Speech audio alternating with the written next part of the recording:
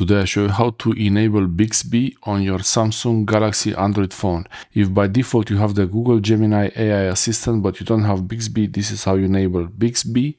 Open the settings app, and in the settings app you will scroll to the advanced features.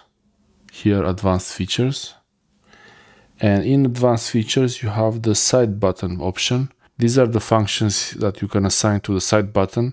You can have it do something with double press, or you can choose to power off menu. So for example, now what I have, when I long press on the power button, on the side button, it's showing the power off menu. But if you don't want that, if you want to use the Bixby, you can change to wake you can change it to wake Bixby. And now when I long press on the power button, it will start the setup for Bixby. So you get the information here, you can allow it to continue. So it's already trying to help me with something. Okay. I didn't understand that. What?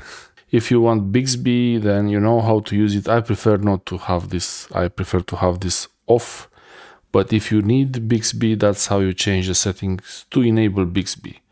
Thanks for watching. I hope this helps you use the AI assistant you might want. Bixby, actually, it's going to be replaced by Google Gemini soon, and the option might not be available anymore.